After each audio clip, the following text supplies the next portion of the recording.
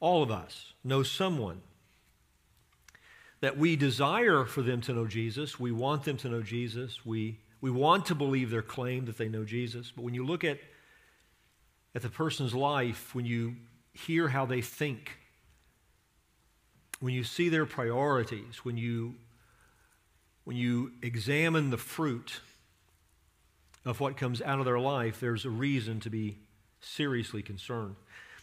This might be your parents. This might be one of your children. This might be a sibling, your brother or your sister. It might be a friend, a coworker. It might even be the person you're married to. Their profession of faith is not matched by a life of serious, genuine discipleship. I think it's important to remember that the disciples were first called Christians by the world. It wasn't a name they gave to themselves. We're Christians. But in living their lives for Christ, the difference between them and their culture and the clear identification of their lives with Christ resulted in them being called Christians.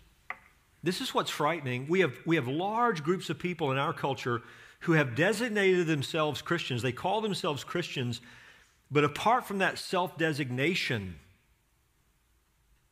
where is the difference? You call yourself a Christian, but in reality, what makes you any different from the world around you? If we're measuring what you call Christianity by true biblical Christian distinctives, what is there in your life that really speaks of Christ? Sadly, what characterizes many people we love, people who are concerned about their soul, what characterizes many people who profess to be Christians are worldly philosophies. They think just like the world thinks. Worldly priorities, their priority list looks very much the same as the world around them. Worldly companions, worldly morals, and then you add Jesus.